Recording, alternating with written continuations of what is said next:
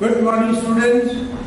This morning we are going to learn one of the poems in your syllabus, and that is Birches by Robert Frost.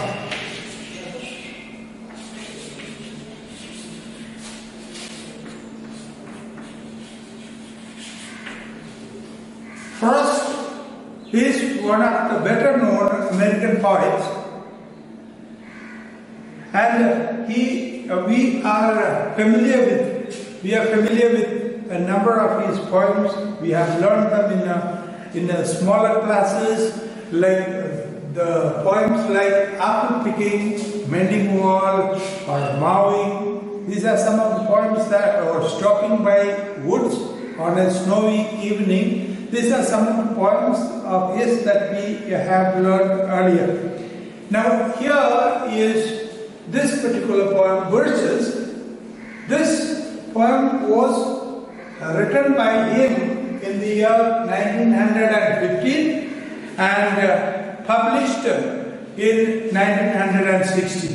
And when it was originally published, the name that was given to this particular poem was Swinging on Bridges. Swinging on Birches was the original name. In 1916, when he published it, he gave it the name Swinging on Birches. And as we know, this particular poem, this is a better title, or a more appropriate title for this particular poem, Swinging on Birches, than the one we have now. Birches. Okay. Now, let's have a look at some of the qualities of this particular poet and how it fits in to the background of this poem. Now, unlike most of the poets, he was like Wordsworth. He was like Wordsworth, a lover of nature. He had a great affinity towards nature. And therefore, we find his poems are frequently, it employs or settings from a rural setup. And his settings for the poems are the rural life of New England. And that's a part of USA in early 20th century. And this particular rural life he uses to examine the complex social and philosophical themes.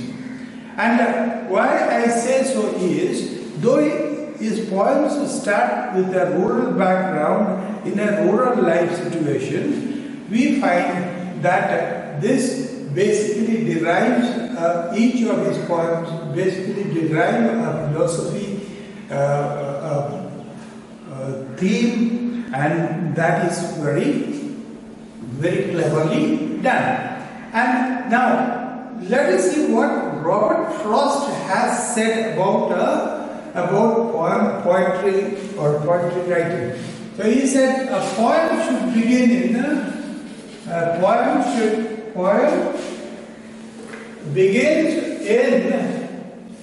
begins in delight and ends in wisdom.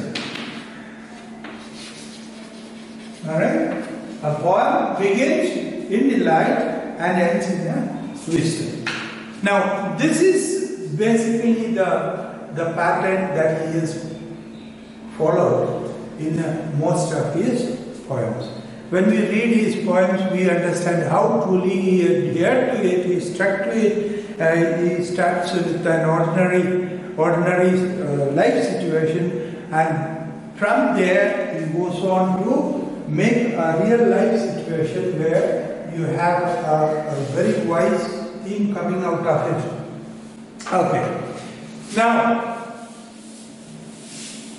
Now, when you look at this particular poem, Birches, basically it is about nature, about birches being a tree that is easily bendable, a tree that is slim, rather slim, and therefore it is very pliable.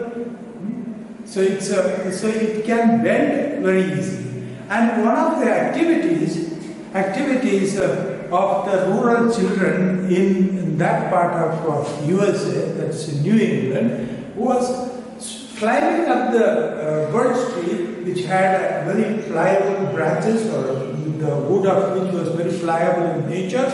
They would climb up the tree and swing on it and come down to the ground. So this was one of those activities that the rural children engaged themselves in. And now later on in the poem we will find he compares them with those city children who are used to playing baseballs. But these rural children, they had no pastimes, no games, no sports. Their life was mostly employed or utilized in herding their cows. And the only pastime they had was being with nature. They would climb up these trees and then they swing down, and that was the game they enjoyed. They played. Alright? Unlike the children in the cities who played baseball and who needed partners. Baseball is a game with and the team comprises of 9 players and 4 bases you have. You have to complete the base, then win the game. But here is a game in the rural setting where you do not require anybody else to be with you. You can play it by yourself. You can climb up a tree and then you can swing on it, and then you come down and you do your work at the same time of looking after your father's cows. Alright. Then, but you find that this particular poem is Birches is not simply, I told you he is a nature lover, but this is not merely a rambling of a nature lover. But it's a quest. It is a quest to achieve a balance between two different worlds. The world of child and the world of adult. His childhood and his adulthood. So he is trying to find a balance between these two. That's what he is basically trying. He expresses his idea of birches or birch trees as an extended metaphor.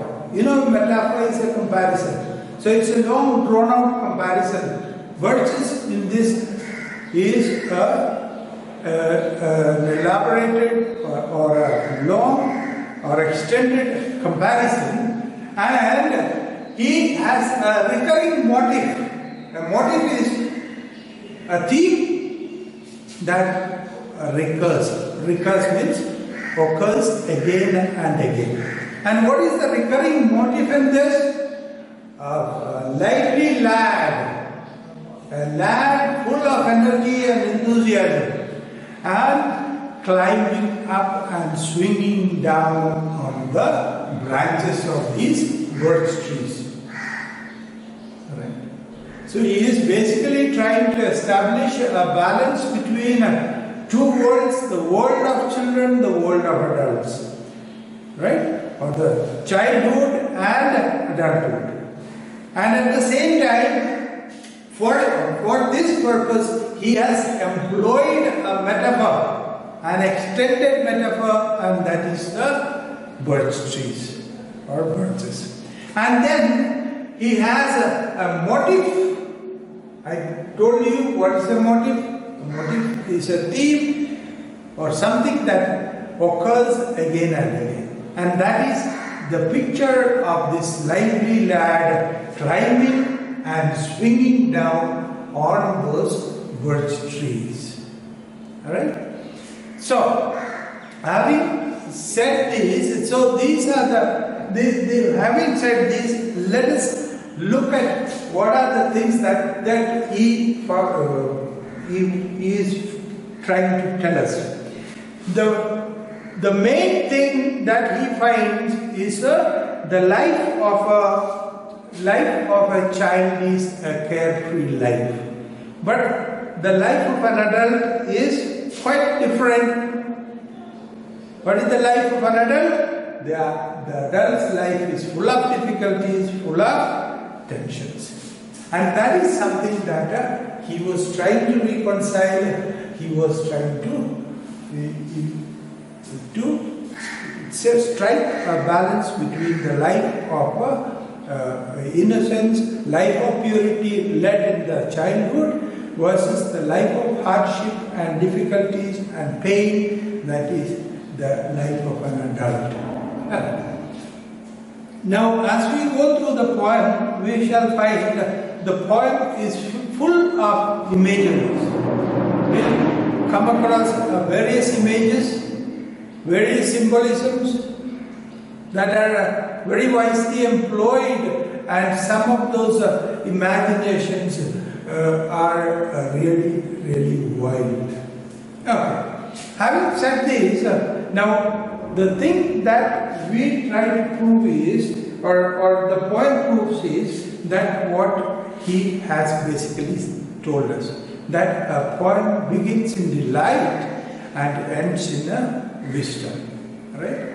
So he has started the poem with the delightful scene of a country lad climbing up and swinging on the branches of trees.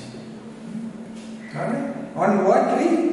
Birch tree, which is rather thin and very pliable in nature, and therefore even if you swing on the tree, it does not, the branches do not break. Alright? The moment you leave it, it will go back to its original position. You come swinging down the tree to the ground, and then you go up, and when you go up, the tree goes back to its own position. Let's look at the poem now. Alright? Birches by Robert Frost. When I see birches bend to left and right across the lines of straighter, darker trees, I like to think some boy's been swinging them, but swinging doesn't bend them down to stay as ice storms do. Often you must have seen them loaded with ice on a sunny winter morning after a rain. They click upon themselves as the breeze rises and turn many-colored as the stir cracks and crazes their enamel. Soon the sun's warmth makes them shed crystal shells, shattering and avalanching on the snow crust. Such heaps of broken glass to sweep away, you would think the inner dome of heaven had fallen. They are dragged into the withered bracken by the load, and they seem not to break, though once they are bowed so low for long, they never right themselves. You may see their trunks arching in the woods, years afterwards trailing their leaves on the ground, like girls on hands and knees that throw their hair before them over their heads to dry in the sun. We'll take up to that for the time being. And before we go further, you must have noticed the poem does not have any stanzas or divisions. Alright? So it is from the beginning to the end, it proceeds without any stanza breaks. And then the next thing is, the poem is written in what is called blank verse. It's it's a type of poetry that is employed. Most of Shakespeare's dramas are written in a blank verse, and this follows an iambic pentameter. All right. It's a measure of the poetry that we use as stressed, unstressed, stressed, unstressed. Such a recurrence 5 times in a line is called an iambic pentameter.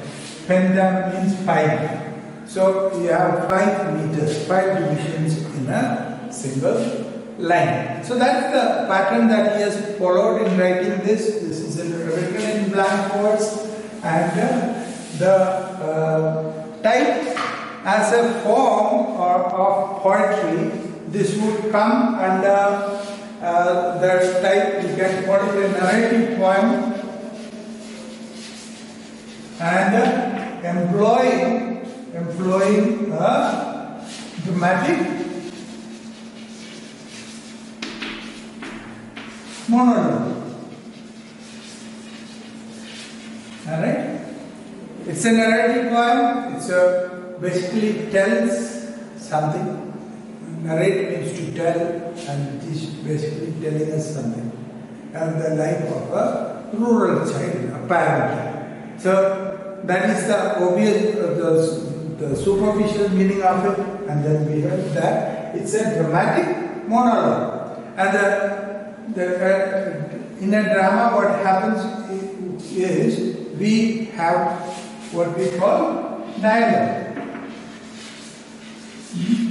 What's a dialogue? Dialogue is a conversation between two individuals. A monologue, mono means single, whereas di means two. Alright? So you have here a monologue, that is a person talking to himself.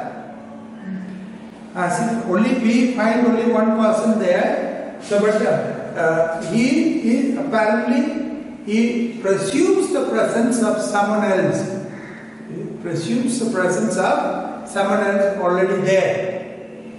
The same thing happens in another of his. The same thing is employed here in another of his poems, and that is for instance mending wall. The mending wall. There is another of his poem where he employs this particular type of speech, where he presumes there is another person standing next to him. Now the core question in this mending wall is the question of having barriers between the properties of two individuals, and so he is discussing it himself. But he presumes another person is present there, as if another man is by his side and he is talking to him. Right? But there is no presence of a second person there, but it is presumed. And this kind of dramatic monologue is also a common way of writing in this.